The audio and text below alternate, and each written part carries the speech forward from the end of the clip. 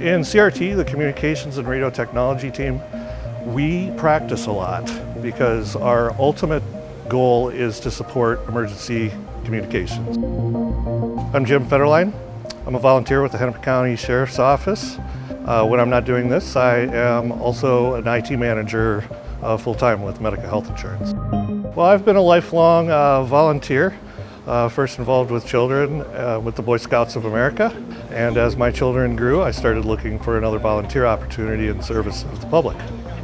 I heard about the volunteer program with the Sheriff's Office as I was studying to get my technician's ham radio license, 1680 ICC monitoring. I'm a member of the Communications and Radio Technology team in volunteer services, so a lot of practice in preparation for potential call-outs and emergency situations involves going to bike races and marathons. We support the Twin Cities Marathon medical team.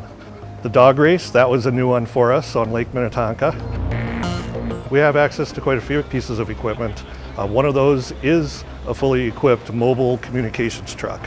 It's 100% maintained by volunteers. I absolutely love it. As a ham radio operator, you're always looking for that perfect radio club, and I found mine.